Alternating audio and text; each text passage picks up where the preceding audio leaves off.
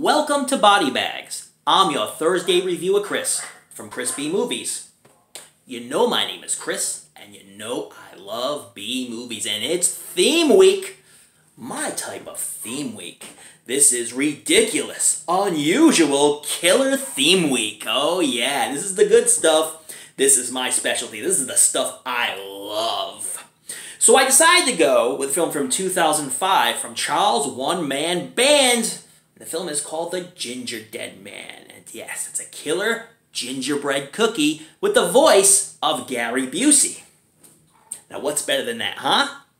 You said nothing? You're right. You get the golden ticket, Charlie. So it starts off with acclaimed serial killer, Millard Findelmeyer, played by Gary Busey, shooting up a diner, killing waitresses and what have you. And then you meet up with Sarah, who's at that diner with her father and brother. She's really close-knit with her brother. So the father gets up and is like, I'm going to go attack him, which was really stupid. Because the guy has a gun. He's going after with a knife. He's like, I'm going to get you. Totally telegraphing the entire thing. And of course he gets shot and killed. Now the brother gets up and tries to make peace with the killer and saying, hey, just calm it down, just relax, let's just talk this through. And so Millard Findelmeyer says, oh yeah, you're trying to talk me down, huh? Well, I'm going to put my gun down. He said, make a move. And so he gets a knife. It's apparently a family that carries knives with them. And he goes after Millard, and Millard just pops him and shoots him and kills him too. So, of course, Sarah is so distraught now. She lost her brother and her father, and she's kind of standing there like this, and he's like, I don't want to kill you, but I can't let Mama down.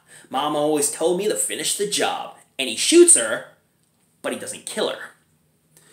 So, it goes many years later, and she shows up at her bakery. It was like a family bakery the father and mother owned.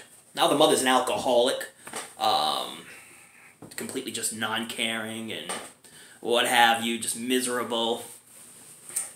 And Sarah's basically running the joint with some of her friends, one of who is a local pro wrestler. Absolutely hysterical. The Butcher Baker.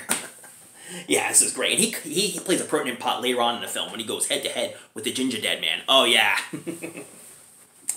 So anyway, they receive this package from this mysterious person in a long jacket and a long hat. Basically, Millard Findelmeyer's mother. If you didn't get that by watching the film. And she gives a package, and they open it up, and it's cookie flour to make cookie dough. But a special type of cookie flour. Special gingerbread mix. Of course.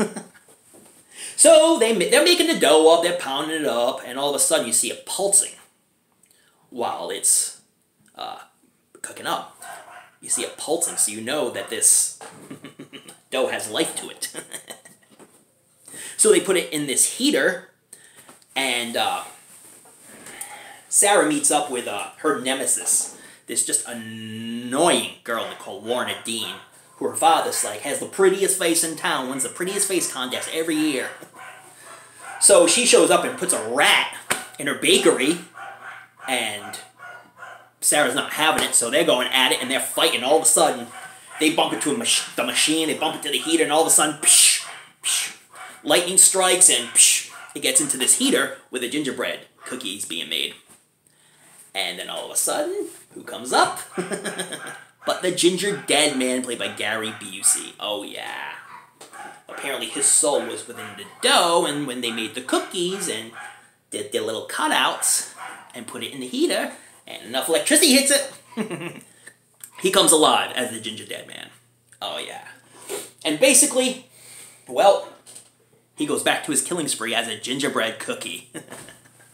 Yeah, absolutely friggin' hysterical. Lorna Dean, obnoxious as hell, plays that annoying girl that you just want to see killed, and then, spoiler here, she gets her comeuppance. And then her father, who owns the bakery across, is intent on putting Sarah and her mother out of business, because he's like, it's going to be the best eatery in town, and he offers her a big amount of money for her to just close the business down, so that way he has no competition. Or as he say, I don't want my customers looking at some old bakery. He's obnoxious, and of course, he gets the gingerbread man treatment. Oh yeah, he gets some GingerDead Man treatment. That scene is hysterical. I'm going to give you another spoiler. I think most of you have seen this one before, but GingerDead Man just basically runs him over with the car. It's freaking hysterical. That scene is absolutely hysterical. I gotta say that a lot of the one-liners that the GingerDead Man has is hysterical because he looks so cute.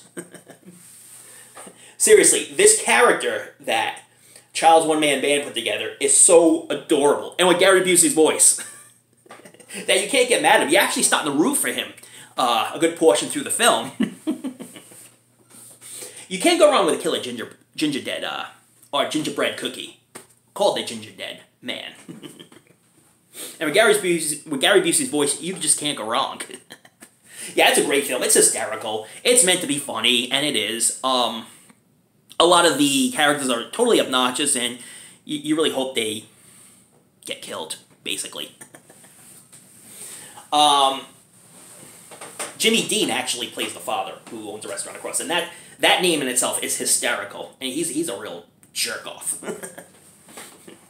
And then, you know, she meets a love interest in some street kid who, you know, kind of falls for her too, and they had a little incident happen when she was a kid at her birthday party where he went to kiss her and she punched him in the mouth, and he didn't really remember that, but so there's a love interest there, and basically he helps her to kill the GingerDead Man. Well, like I say, hysterical film. Really good kills in this film, really fun kills. Thrill jerk-offs they want to see get killed, they get their comeuppance, so there you go. And like I say, it has a cool ending, and has a lead-off to more sequels, which there was 2 more, and then there was Evil Bong versus the GingerDead Man as well. So there you go. But if you like Child's Band films, you're definitely going to love the GingerDead Man. I give this a 98. I enjoyed this film to death. It never overwhelmed its stay. It's only 71 minutes. And it flows really well. And it's just a lot of fun, you know. You know, you can't go wrong, man, with a film like this, man. It's just a fun film. You know, it's not Academy Award nominated film, but it's a film you can have fun with, enjoy, laugh, get some friends together, have some colas, have a good time, and laugh your butts off, because this is what this movie is made for, baby. You know, the acting isn't always the best. I think Gary Busey's the best actor in the film, and he plays a killer GingerDead Man. Yeah.